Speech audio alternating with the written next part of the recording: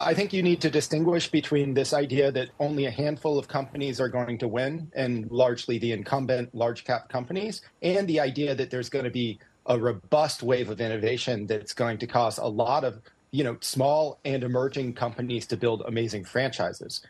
The market seems to right now believe that, oh, AI is great. That means 3 or 4 companies are going to win. But you can see with what's happening to Google that disruptive technology is by its nature disruptive.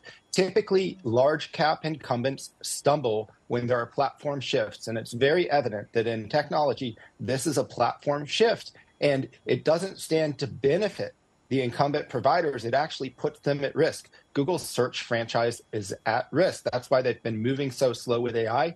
And the artificial intelligence systems that they've released have been underperformant and a year behind.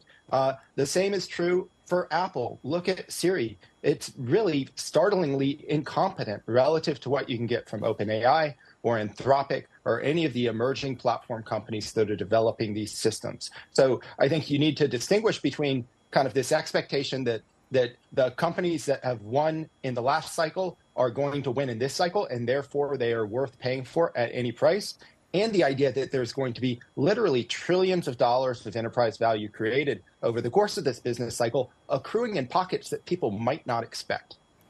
Can I just quickly ask you, because you're saying, the companies that won in the last cycle won't win in this cycle, but they've got skin in the game with all of these, the major, I suppose, startups, if we're talking about the likes of Anthropic, the likes of Perplexity. So don't they still win? Even OpenAI when we're talking about Microsoft.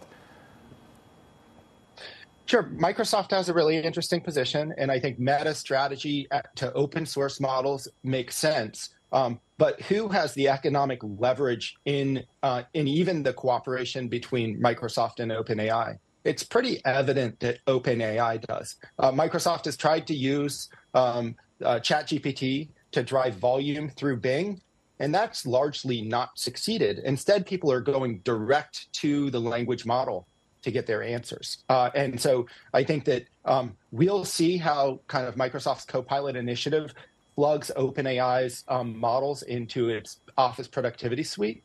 But it seems more likely and consistent with history that we're entering a new operating system era, an era where language is the primary input. And in new operating system eras, usually there's a new platform that accrues most of the economic benefit. So it would be something of a surprise if it was the same companies winning again and again and again. Notwithstanding the law of large numbers, where it's really hard to make a difference to Microsoft's top line, even if you're driving huge volumes of spend into AI chips and AI models, whereas a smaller company that is aggressively deploying AI against software advances that can deliver, profound productivity improvements to knowledge workers could grow very, very large in a very short amount of time, given the thirst from enterprises to spend and take advantage of these advances.